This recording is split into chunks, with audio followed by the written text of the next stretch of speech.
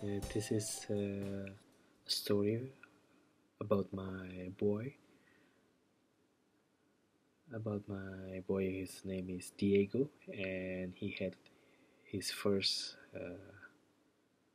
haircut during the pandemic. It was our first family weekend when the local government decided to reopen malls and shopping centers. I chose the nearest mall as our destination. Besides, Diego, my son, loves to go there. Also, he needs a haircut. We arrived at one of the malls. I was surprised. The place was quiet, unlike a regular weekend before. We headed to the kids' barbershop again. It was an easy reservation, straight to the process.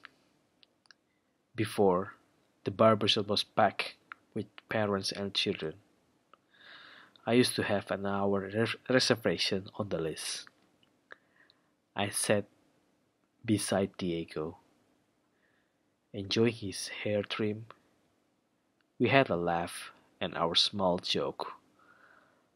I talked with the barber and how things compare with the current condition. On his medical suit look-alike, wearing a mask, and this is a snapshot of that moment. Alright, I hope you enjoyed that last episode and learned something new. Don't forget to tune in to the next episode to see what other crazy, incredible, creative, and empowering lessons you can learn from the photos in this book.